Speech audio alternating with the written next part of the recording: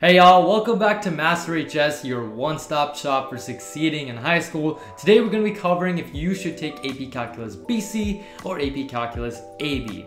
Now I'm sure you guys have all seen the memes online, you know, all the BC calculus kids are like, oh, all these AB kids are so unintelligent, and you see all these AB kids complaining about how the BC kids, all they do is study all day long. So I'm sure this is a very daunting decision for a lot of y'all to make, so I'm here to simplify it for you. So let's first describe what the actual difference is between AP Calculus AB and AP Calculus BC. Let's get into it. So basically, AP Calculus and AB and AP Calculus BC cover pretty much the same content. AP Calculus AB goes at a slower pace because it only covers the first 8 units of calc. It's typically considered the Calculus 1 class in terms of its college standpoint or college equivalent. Now, Calculus 2 is kind of the college equivalent of AP Calculus BC because it covers Calculus 1 and Calculus 2 concepts. So it's going to cover all those 8 units from Calc AB. So even if you've already taken Calc AB and then you're going to BC, you're going to cover the same units unless your school does it differently, but at least that's what College Board outlines. But it's going to add on 2 units, parametrics and polars for Unit 9 and the infinite series for Unit 10. But these units are a little bit long, so even though it's only 2 units, it's really like about 3 or 4 if you're thinking about it proportionally to each other.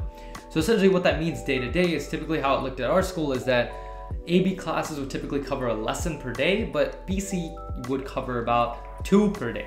But if you do the math, that doesn't really make sense, and that's because BC ends up taking a little bit more tests because we cover more content, and so by the time you do that, there's just more days that BC needs to be sitting in the classroom learning more lessons. And occasionally AB did, I believe, 2 lessons, but just not as often as BC. And so BC is just faster paced and essentially covers more content. Okay, so the first thing I want y'all to consider is what are you actually trying to get out of taking this class? I know a lot of people think, oh, let me just take BC because all my friends are taking BC, and you know, they just kind of rush themselves into it, and you'll find that a lot of them drop out at the 6-week mark or at the semester mark or whatever your school does as far as your dropping policy. I know at my school, I've seen about 20-25% of the class dropping out at a very good high school too, where a lot of people are pretty smart and very hardworking. And so you want to mitigate that risk by actually understanding what you're trying to get out of it. So what I like to say is if you guys are trying to major in STEM, you're trying to go into engineering or mathematics even, or science or anything like that, taking BC, is important, especially if you're trying to go to a top college. And there's a lot of math that's actually offered past BC that you can even take in high school depending on your area. I know in our area, the DFW area, we offer a lot of other courses. We offer like discrete mathematics, linear algebra, we can take Calc 3 and differential equations as well. And so knowing that all those options are available, I was able to comfortably take BC as a sophomore and know that there's still math classes for me to take junior and senior year. So that's something I want you guys to consider. If there are no other math classes available in your area, I would not take BC if you guys are a sophomore or junior or even a freshman or whatever it is, because if you look online, one of the biggest indicators of success in college is if you took a math class your senior year. You don't want to forget about math your senior year and then come into college unprepared because you didn't take a math class. Now, let's say your school does offer, your community or wherever you live does offer some classes after BC. Let's consider what you're actually trying to do in life. So if you guys are not majoring in STEM, I feel like you guys shouldn't be as big of a rush to take BC. If you're a senior, it's totally fine to take AB if you're going to major in something like history, etc., because it's not as math heavy and it's not as important. So I want you guys to make these considerations. Now, after you guys have narrowed this down, I want you guys to take a look at your previous math course grades. I know this is going to vary from school to school due to grade inflation and deflation and how hard your teacher was and all that, but generally what I like to say is if you had like a 97 or above, I think you can comfortably take BC. Maybe it's not comfortably, maybe you'll struggle a little bit, but I think it is doable if you put in the work. If and only if you put in the work to survive in BC. And obviously I feel like if you've taken AB Calculus, BC is obviously the next move to make.